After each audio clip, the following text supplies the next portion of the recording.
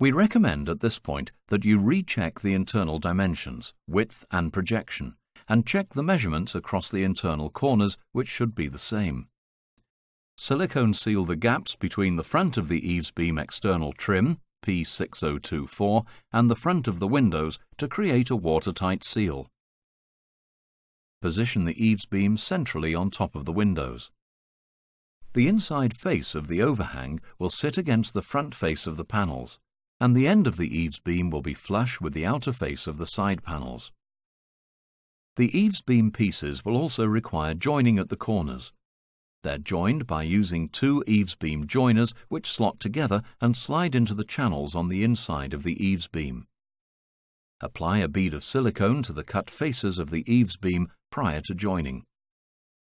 Fix the eaves beam joiners into position with the 38mm silver screws through the pre-drilled holes.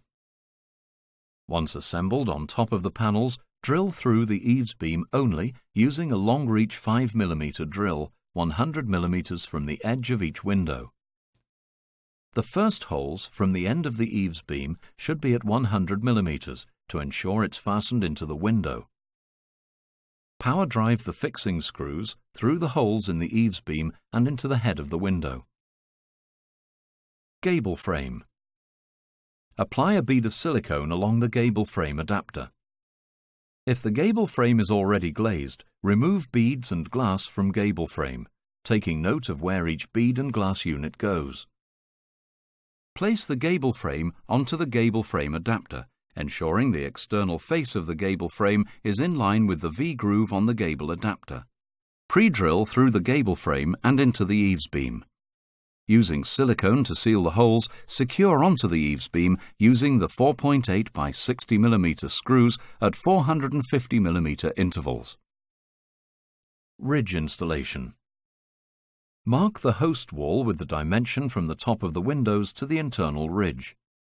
Fix a wood block at least 50mm deep to the host wall, with the top face set at the internal ridge height. It will support the ridge assembly whilst you erect the rest of the roof. Do not remove it until the roof is assembled.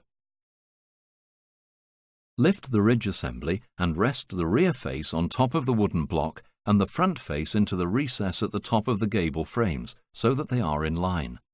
To identify the glazing bar positions for your conservatory, refer to your diagram. The glazing bars can then be counted anti-clockwise around the layout. Run a bead of silicone along the top faces of the gable frame. Start the ridge assembly by attaching the starter bars over the single bolt retainers in the eaves beam. Drill through the starter bars into the top of the gable frame and secure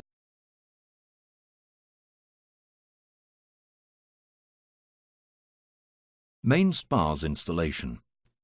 The main spars are the bars that attach to the ridge. When starting to fit the bars, work anti-clockwise.